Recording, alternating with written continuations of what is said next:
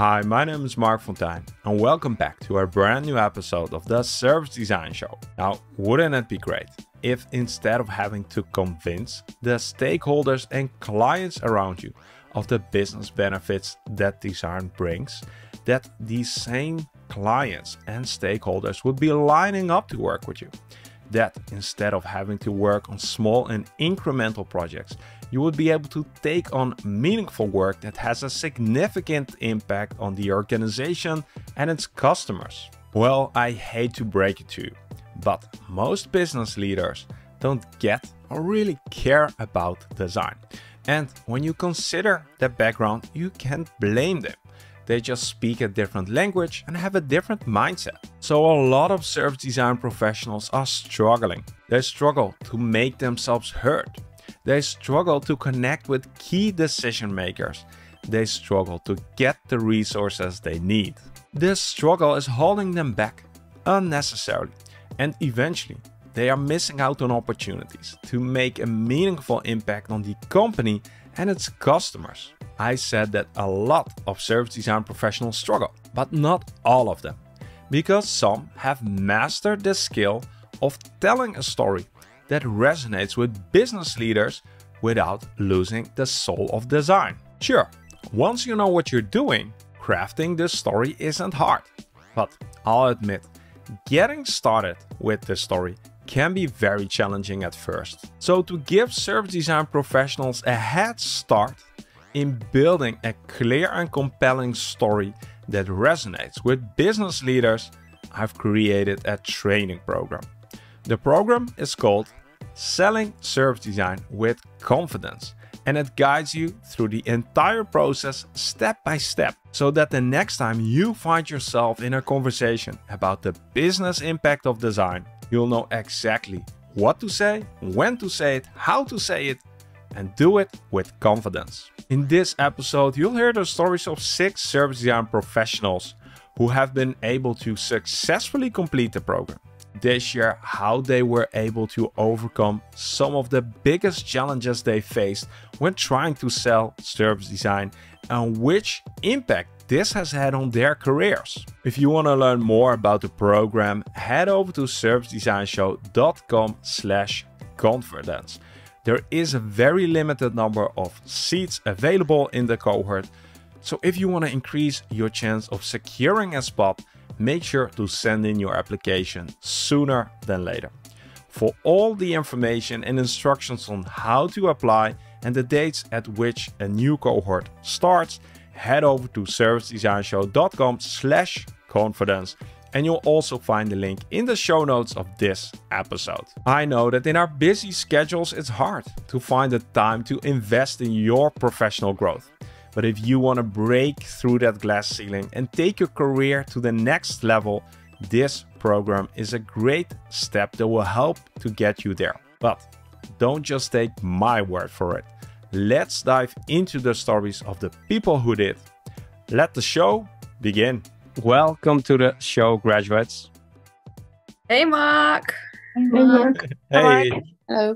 Awesome to see you all at the end of this 8-week journey. So proud of you. You've made it. We're going to talk a bit about what you've learned, what tips you can share, the challenges that you faced, or maybe are even still facing.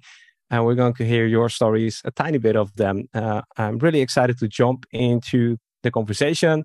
We have 6 graduates here, and we have to start somewhere. And I always like to say that I'm going to take the airplane, but in this case, I could even take the car because we're going to go off to Wrocław. Kate, you're up first. That's always one of the most exciting moments because you haven't seen anyone else give you an example of how to do this, but this is also your opportunity to fill it in as you'd like. Let's start off with the question to understand a bit more about your context.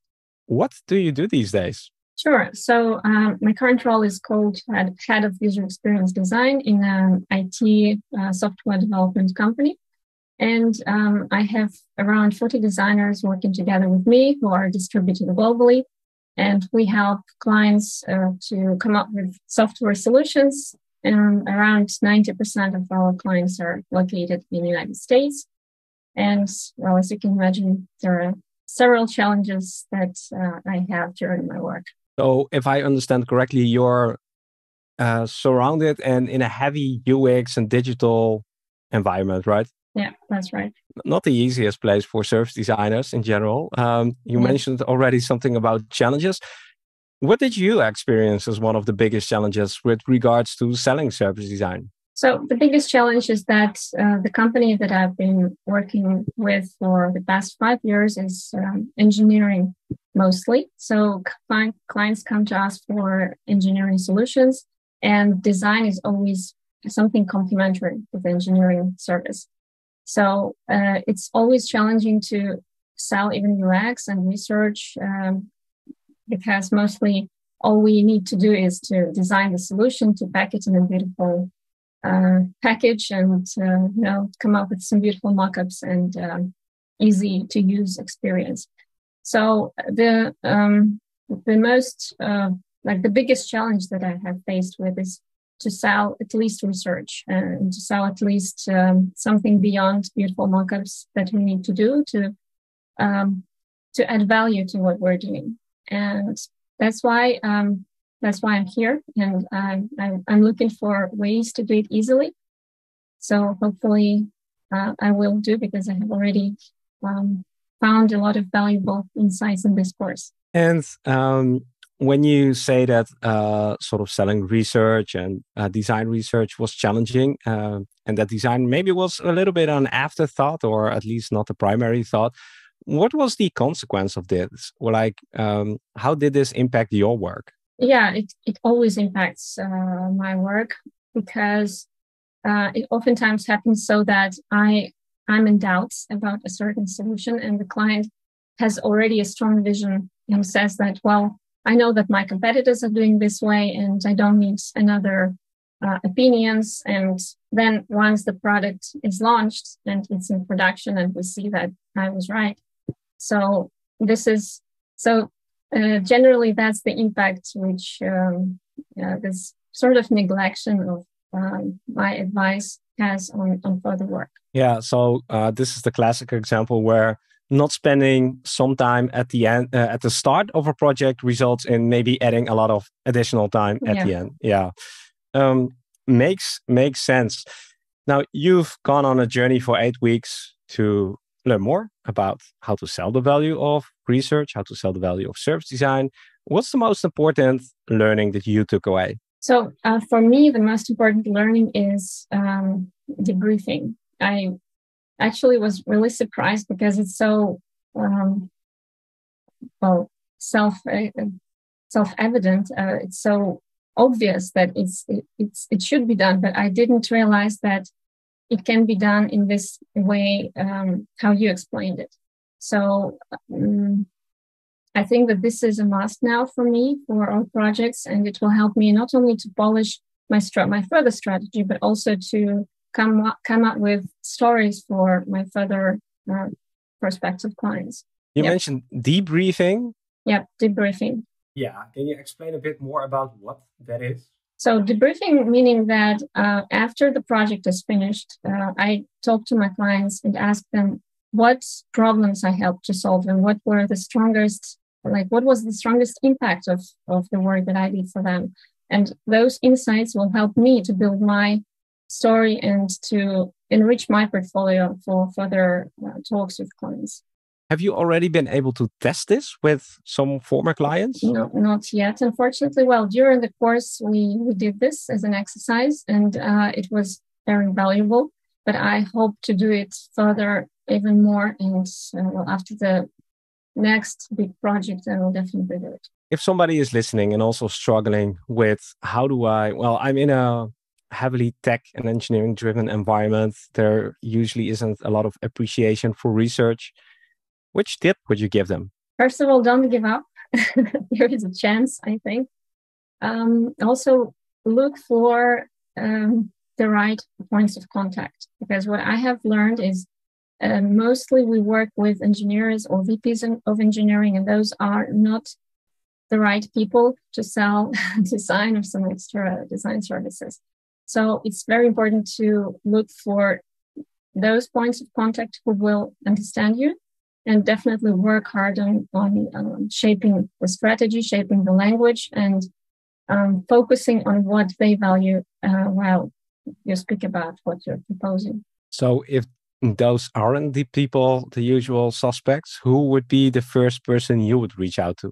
I think I would reach out to business people, like CEOs of the company, maybe someone from marketing, because they should understand the value better than CTO maybe and the VP of engineering. I even heard a recent term mentioned by one of the CTOs who I was talking to and trying to give some advice on the processes they have. He said, we are a back-end driven product. So it was very interesting to learn.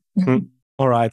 Thank you for sharing. Really curious how your journey will evolve and how the debrief sessions will go, because I absolutely do think there's so much value there. Thanks, Kate. And we're going to move on to the next graduate. Vinatha, are you there? Hi, Marc. I'm here. Awesome. Good to see you.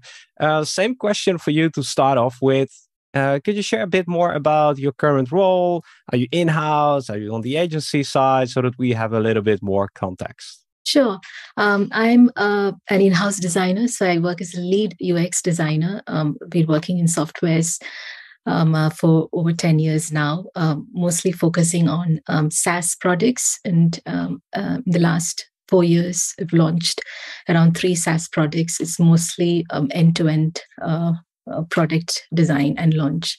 Also in a heavy tech and environment, heavy tech-driven environment, engineering-driven environment, that's maybe becoming a theme here.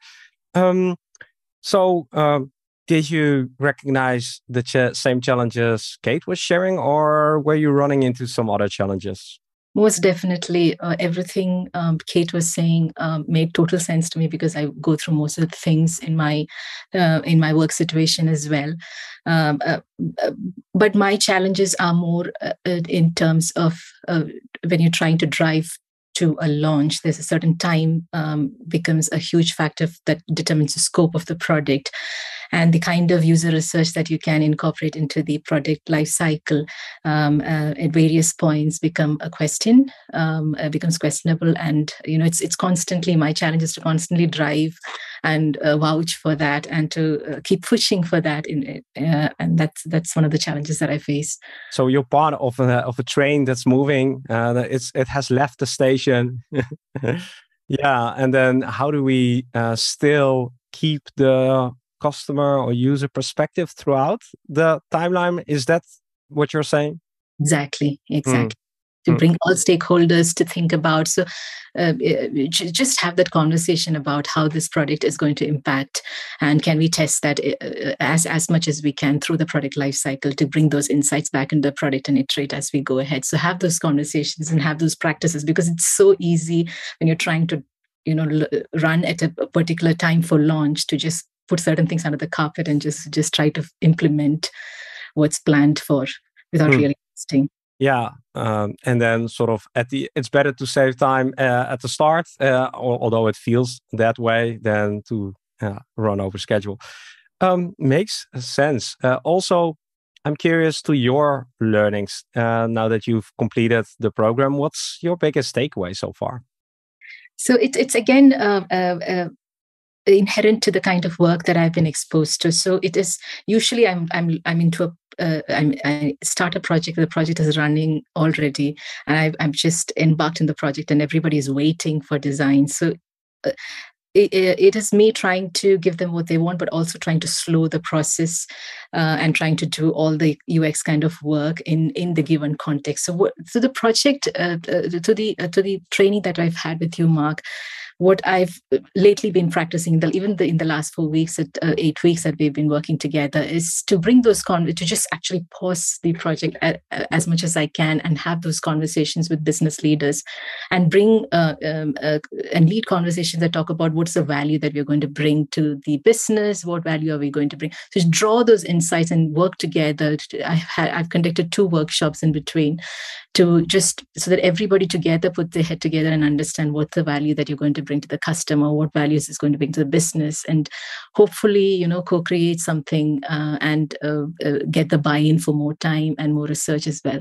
How would this compare to your previous approach? How did you do this before going through the program?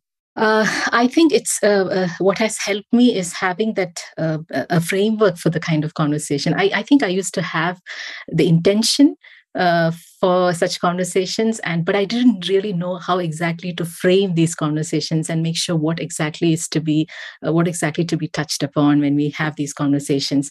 I think right now I have a better framework of how to approach these conversations and what to drive insights on what should be our how do we define success for this project? How would we calculate the return of investment for this project? So have those conversations where people are, just broadening their vision basically, and looking at the projects, not just about just the project, but looking at the overarching experience and all the touch points the user have throughout the service.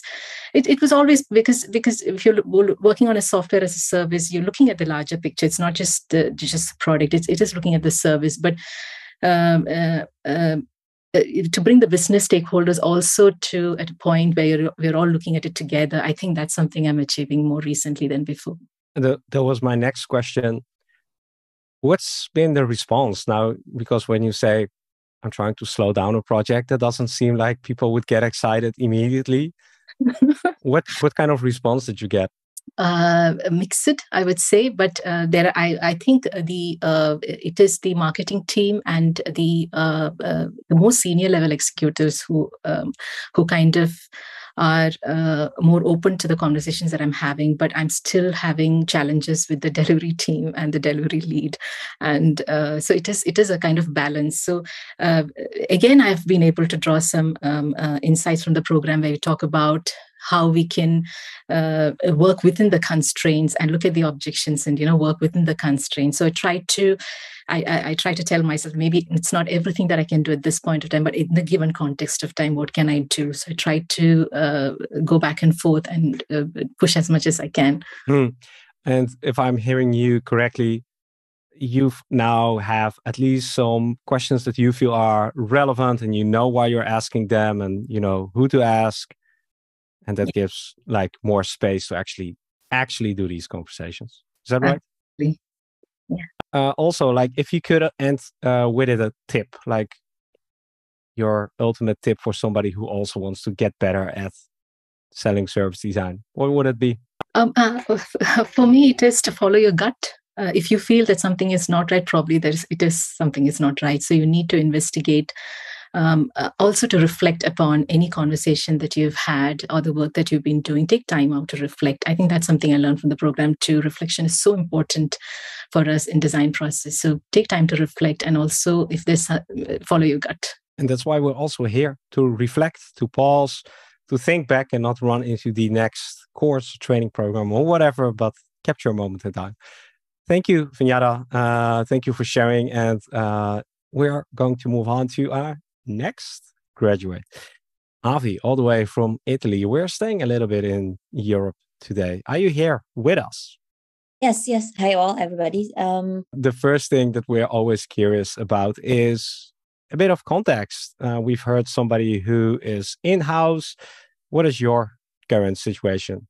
My current situation, I just recently finished a project. So I've been working.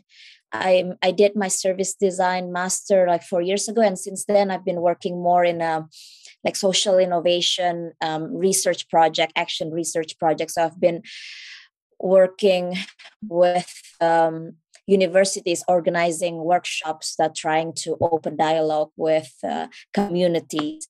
And then my recent projects always in this user research phase, where mostly I was responsible in engaging with client, interviewing clients, and doing like observation of their current system. So I've been struggling with after finishing that project, I've been struggling like finding a new job or a new roles where I can sell service design in another situation, because this kind of area, community engagement, stakeholder engagement, are kind of very niche. A lot of service design agency that I know in Italy, mostly they work with digital products. So one of the reasons why I'm trying to take this course is to understand like how can I sell service design for other kind of services, because it's not immediate that like normal clients or maybe like someone who has a little business or try to do something, they mostly, if they come to me, they think I do marketing and they think I do social media.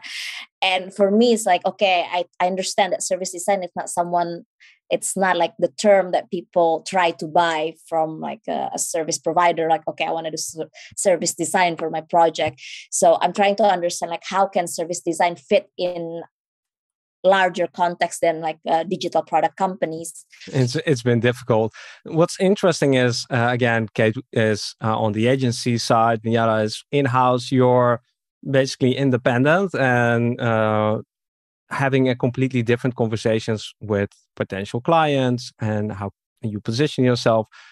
When you say it's been difficult, what's the thing that you experience as most difficult? Well, I mean, I'm independent, but I always work for a project. So I never really sell. I've never really been involved in the creating the brief. It's also like the missing part that, you know, like when I have the brief, it's already there. So maybe if I have to organize facilitate a workshop, there's already a brief. Of if there's like a user research, there's already a brief. So I've never been involved in that, the briefing part of why the client want to do this. And seeing the trend, like I think this kind of user research is very like anthropologic approach. It's not very, it doesn't really sell very easily for like a profit, like for profit activities. Like I work for a university project financed by the government, so it's not a for-profit project. So yeah, so maybe I think it's, I don't know. I mean, it's maybe it's not really, maybe it hasn't really gained traction like this road, like this kind of branch. Like I don't know. I mean, it's still something that. Yeah. I'm curious now, listening to your context, your situation, again, completely different than the two other professionals. What did you take away from learning how to sell service design? Because you're probably listening to this and doing the exercises and assignments from a completely different starting point. So I'm really curious, what was your takeaway? Well, I think for me, one of the most important takeaway that I feel is really like familiarize myself with business terms and business point of view, because that's the kind of like missing thing when you work in like kind of hybrid academic project. There are like not so much that kind of needs. So I think it's very important. I mean, for me, the more I see service design, I see it more as a part of like business strategy rather than the interface, in my opinion. So I think it's very important to familiarize with like business approach and understand what is important in business world.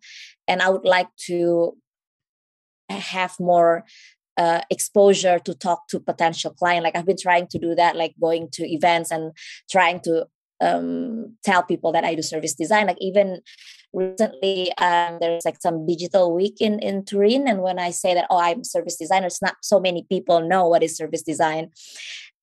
Even though, you know, like you're in this like digital like week, there are people that talk about service design, but they at the end they don't really call it service design. So I think that's also an interesting thing that I learned from your course, is that the service design name, it's not really, I mean, the most easier name to open people attraction. So I think that's the most interesting for me, is to learn the business terminology and then trying to understand how do people what are the business priority and their goals, for me to be able to craft what kind of services that I can offer, and eventually seeing service design as a tools rather than like the service itself. I don't know if that's clear. Like that's kind of the word, I mean, the kind of like conceptual map that I'm trying to do, like what would be the top, and a service design is like a tools that kind of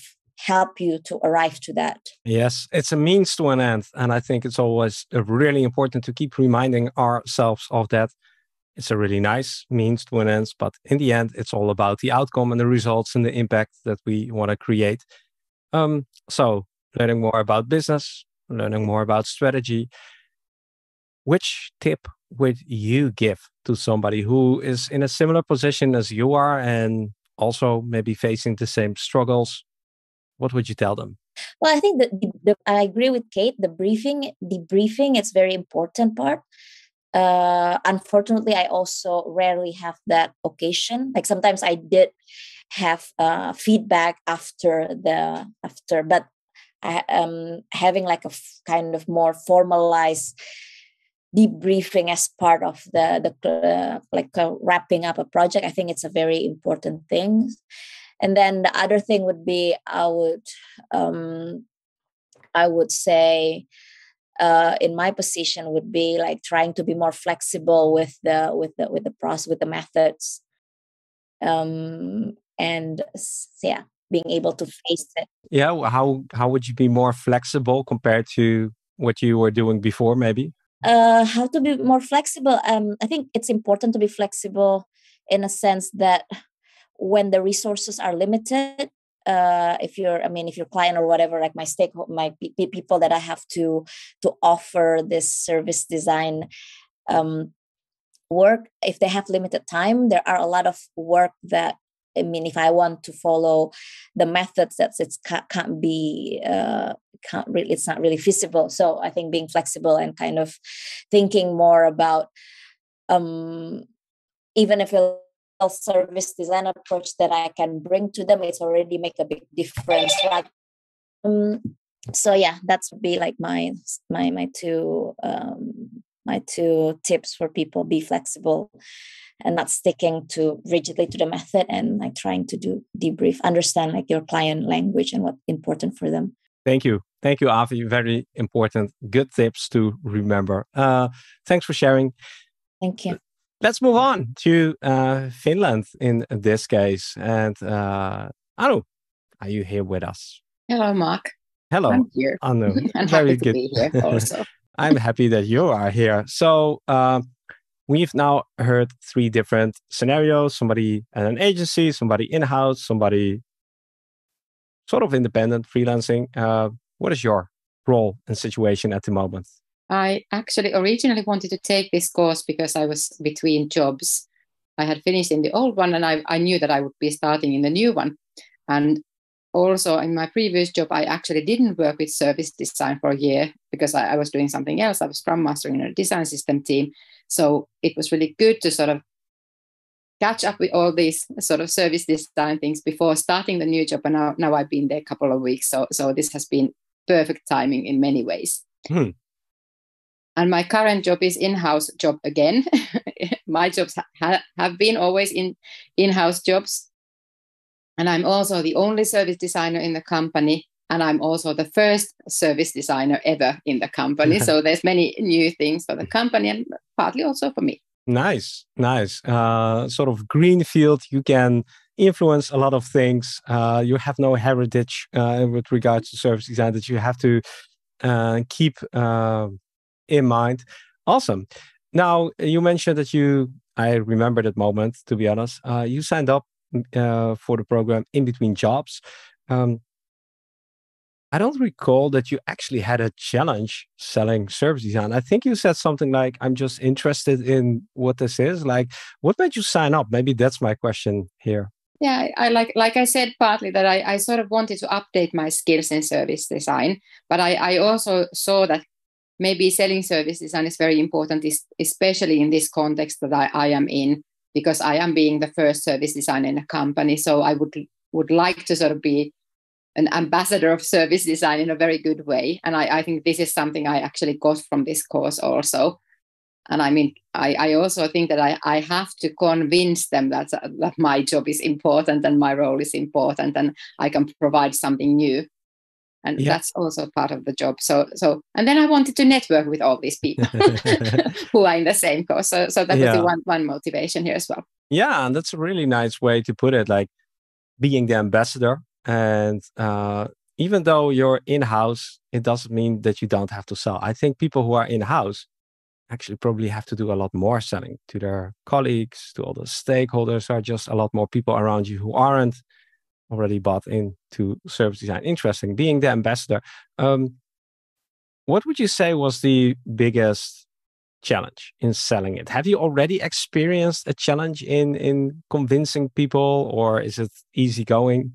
Yeah, I think at the moment I'm sort of working to get the people see how they think, because many people in the companies, they think from inside, and they think about the processes and all the systems they have at the back end. But actually they should be thinking more about the customers and how the customers feel, and how do we make the life as simple as possible for the customers. So that's what I'm working on at the moment. And I want to sort of switch the focus of my colleagues to the customer who's outside the company, not inside. So that's maybe my first challenge, what I'm working on. Yeah. How do you shift the perspective on inside? What is it? Outside in? Inside out? That's, I always confuse these two things. There is a very good book on that. Now, did you find anything inside the program that helped you in this journey to shift this mindset? Possibly there has been many things. I was sort of thinking about this, that what would I say? Because I really feel that somehow maybe I don't quite see yet what I've learned on this course. I think it might take some time before I realize what things I really have learned during the course. But at least I've learned a lot about the communication, that communication is very important, that you don't use a jargon, and you really can explain. You can simplify service design and compare it to the other kinds of businesses. So that's really important, at least. And that's what I feel that I learned here, at least. I mean, I've learned many other things as well, but I mean, that's something I feel that I can use in my work as well, that have these analogies of other businesses or other sort of traits. So that's something. Yeah. How does service design fit in, right? How does it relate to things people are already familiar with and comfortable with, and then using that as a starting point to have the conversation, correct? Yeah, exactly. What's the one tip that you would give somebody who's listening to this and in a similar situation?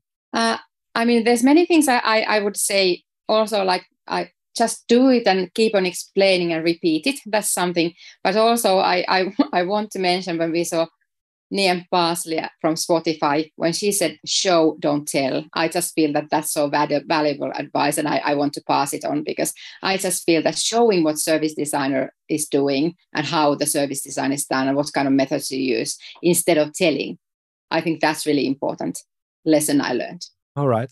Can you give, how do you try to implement this? How do you try to show service design? I actually already had started doing it in a similar way that Niamh told us. So I have been also using a Miro board to collect my own thoughts. Like I've been collecting customer journeys and customer insights, what I've found in the company. And always when I learn something new, I collect the information on the Miro board. But what I've learned from Niamh, I decided that I actually share my Miro board, even it's not finalized and it was originally only meant for me. I actually have already shared it with my colleagues, and they are allowed to also sort of fill in the information which is missing, or if I've understood something wrong. And I just feel that that's like best cooperation there is, that everybody can sort of utilize the same board and fill in the information, and we have everything visible, transparent for all of us. Yeah. So I'm really grateful for that advice. I just feel that was the greatest thing I actually learned on this whole course. So sorry, it wasn't from you, Marc, but you made it possible to learn that. I'm happy. It doesn't have to come from me, certainly not. And involving people, making the process transparent, showing how you're thinking, involving people. That's in general a very good idea. Also, Manu, I'm really looking forward to how your ambassadorship will evolve over the coming months in this new role. Thanks for sharing. Thank you. Let's move on to our next graduate. We're finally moving away from Europe and we're going to go into Dubai. Jane, are you with us? Hi, Marc. Thanks for having me. It's a real pleasure. As always, we like to start off with the question to understand a bit more about your context. And it's also a special one. So please enlighten us. Definitely. So a little bit about my background. I'm the service design lead in one of the largest bank in the UAE region. So our practice is still new. As we are practicing it, we're also establishing service design. So I guess, shall we kick off the first question? Yeah, so a bank in the UAE, and you've recently started this role, so I can imagine a lot of new things, new culture, different environment. Service design is new. There must be tons of challenges, but if you had to pick one, what do you feel would be the biggest challenge that you'd like to share? Yeah, I think from you could say as a challenge, you could also say as one of my goals is advocacy of service design. So bring the awareness to the team, internal team members, as well as other teams such as like product, business side. I think the challenge for overall is how do people understand what service design is? Do they actually know the value of it? So what I've learned from the course is that speak in the language of your clients and then bring alignment. So when they mention about business outcomes, what does it mean from a customer expectations and journey perspective, right? And so that's one thing. A second thing is that, one of the case studies or activity you mentioned about identify the cost drivers and growth drivers, right? So I think that's something I haven't learned that before. So that really paints the bigger picture from a strategy perspective. So I felt I can implement that into my part of, selling service design, which helps them to understand we're in this together, but I'm more helping you to understand from a customer perspective. Yeah, that's such an important thing, again, to mention that learning the language of, well, in this case, maybe also a different country, but from other disciplines like business, like strategy, like what are the things that are going through their mind, rather than inviting them into our world and then hoping that they will get interested in service design. Let's start with understanding their world and then trying to find the connections with service design from there, right? Yeah, definitely. I think scheduling my first session with the stakeholders to really understand their intents, elaborate on the context, can already bring in some alignment in that first step. You mentioned something about cost drivers and growth drivers. What are they and how are they helping you? Yeah, so I remember in one of the graphs you proposed is see service design as an investment more than a cost. So visualize that while talking to the stakeholders are going to be really important. Now, in terms of the example, it would be a sustainable strategy that can go long term, or how can we make sure that customers will be do repetitive transactions rather than a angry customer who will never use our services again. So these are the real examples that are that will bring resonance for both sides, right? Yeah, and making that tangible, because it's really easy to see the investment required in a service design project in terms of time, in terms of money, in terms of manpower.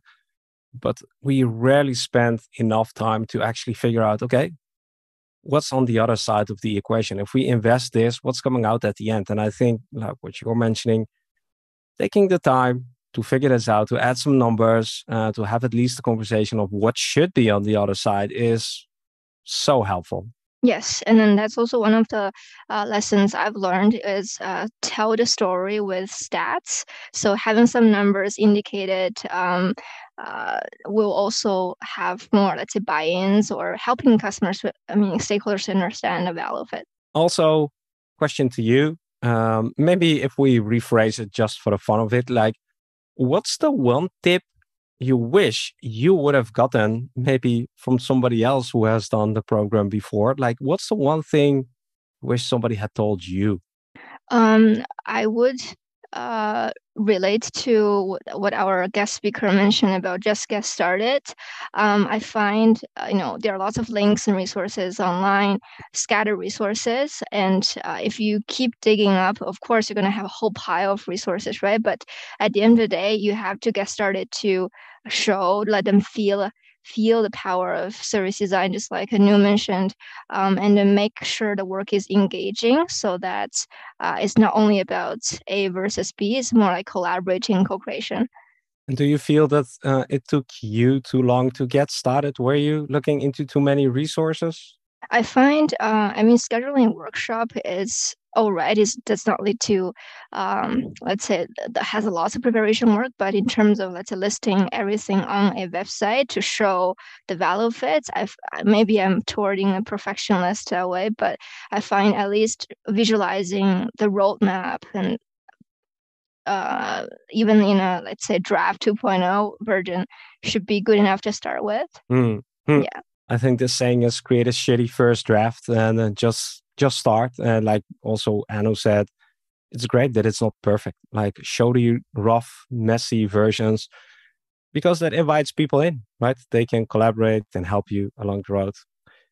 Jane, thank you also for sharing. Interesting to hear all these different perspectives, people, different companies, different areas, different cultures. Thank you for sharing. And we're going to go to our final destination today. Christina, all the way from, tell us, where are you? Australia. Australia. Which part of Australia? Because it's a big country. Okay, so I'm on the west coast, all the way down the bottom. So it's very, very far from the big cities. I'm working for a local government. So I'm working in the public sector in a very beautiful part of the world, very tourist kind of draw card. Wine region that's famous for surfing and hiking in nature. And with that comes a lot of challenges, as a government, providing lots of services and infrastructure for people to enjoy. So you're in a beautiful part of Australia.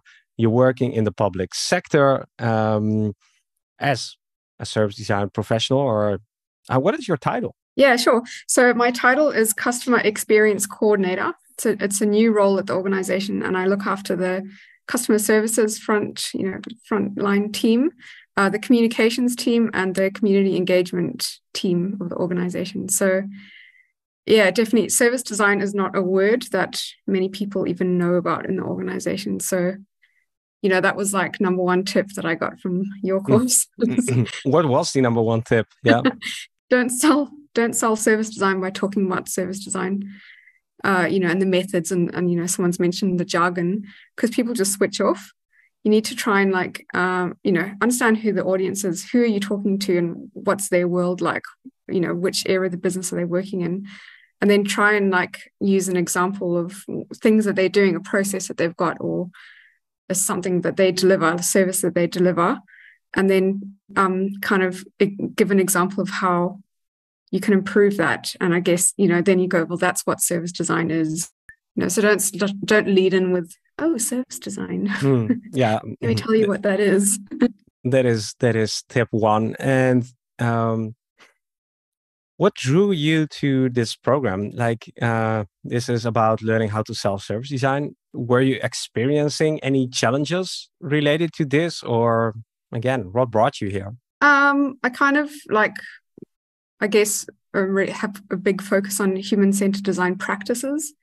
So, UX design, customer experience design, and of course, service design is a critical component of that whole practice. And I guess I've had experience now on more the UX side of things. And then in this role, I guess it was very obvious that you can't improve customer experience without looking at the services that sit behind, because that's what drives the customer experience. So you really need to be able to understand what the back-end processes are, the people and the structures that you've got of teams, the culture that's going on in the back end, because that all impacts on then the front-end experience that your customers are going to have. And so, yeah, I need to be involved in this if I'm going to be successful in my role. in the customer experience domain. Yeah. Yeah.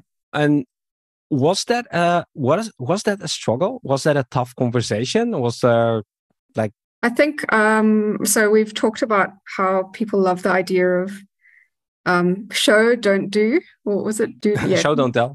Yeah. Show, don't tell. And so, yeah, I was lucky enough to work. I led like a redesign of a web project, so the corporate website. And I wanted to take, human-centered design approach to that. So it was a really great case study to just show the whole organization. They were, we worked through the project with everybody in the organization and customers at various different touch points in the project. And I think, it was a year-long project and so many different people were involved. They got to see the end result and we got to explain what we were doing as part of the process. And they were really happy with that. So now some of the other projects that I'm working on, like putting together customer experience strategy, taking a similar approach, people are like, oh yeah, okay, I remember you kind of did this approach with the website. Oh yeah, you went and interviewed a whole lot of customers to ask them X, Y, Z. Oh yeah, you met with all of us, the 19 different areas of the business to ask questions about what common challenges were and where we see the opportunities and kind of see where you're going with this. So yeah, getting a project under your belt, like a win, is like a really good way to show people the value. Yeah, absolutely. And when you get the opportunity, that's golden. And especially if you are able to take it from start to end and have something tangible to show. From this context, what was your biggest learning, biggest lesson, biggest takeaway from everything that we've discussed over the last 8 weeks? Well, I kind of led in with it about don't talk about service design methods and jargon, but I think I really liked creating a business case using some of the math examples. So I think definitely in the public sector, and I think Afi talked about this, it's less driven by profit because, you're a government, so a lot of the stuff that you do is not for profit. But you can definitely use examples to show, you kind of speak to the things that the business cares about, that they, or some of the challenges that they got. For example, they're very limited with resourcing. So if you can kind of give math examples for how, hey, this process is super inefficient and that equals, resources, X amount of resources or people or time that you're spending to deliver this service. And hey, if we went around and we looked at better ways to do this, you could potentially save, 20 hours of people's time a day. That's the kind of thing that really speaks to the sector. Yeah. So that's a good takeaway, like using those maths examples to kind of support the business case. It's funny that we can just prototype with numbers. We don't have to have a degree in math, or we don't have to have a degree in economics to still make a compelling argument and just to add some numbers to the value of the work that we're doing. And then let's close off with your final tip, because this was your biggest lesson or takeaway, to apply some math to service design. Is that also your tip, or do you have something else to share? I think don't give up, because it can be a kind of lonely road sometimes, especially if your organization, if you're in-house, let's say. I guess it's also for people that are in agencies. You've got varying levels of maturity. So I'm working in an organization that's really at the beginning of their journey in terms of becoming more community or customer centric. So it's like it's a kind of drum that you're constantly feeling like you've got to beat, but you are starting, when you start to get a few little followers, it starts to make it easier. And people that, projects that you've done with other areas of the business that have kind of seen the value of what you're doing, and then they start to be your advocates. And that's when you start to get a bit more momentum. I've kind of maybe got a couple of those people at the moment, but working on projects to hope, have case studies that I can show other areas of the organization and get some more momentum and investment in the business area. Yeah. Don't give up. Find support, find a community. Don't try to go on this journey alone. There are more people like you who are passionate about this. Really, there are. So I second your suggestion. Don't give up. Thanks, Christina. Thanks for sharing. This brings us back to the closing moments, because our official journey ends here. But I'm sure that we'll have our conversations somewhere else down the line. One final time, I want to thank you for completing this, for investing in yourself to becoming a better, more well-rounded professional. Well done. And I'm sure our conversations will continue somewhere else. Thank you. How to clearly communicate the benefits of our work is a topic that we need to keep addressing in the service design space.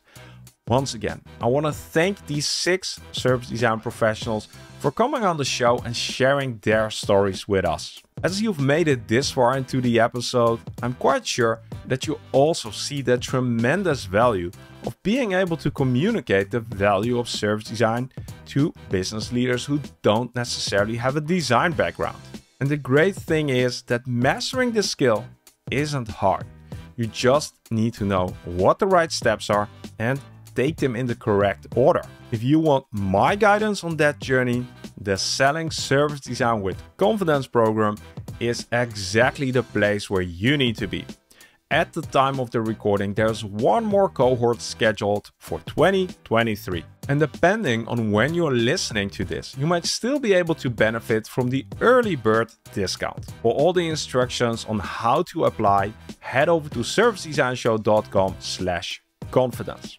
As we have a limited number of seats available in the program, there is an application process. So head over to servicedesignshow.com/confidence for all the details and instructions on how to send in your application. My name is Marc Fonteijn, and I want to thank you for being part of this community. Keep making a positive impact. I'll catch you very soon in a brand new episode of The Service Design Show. See you then.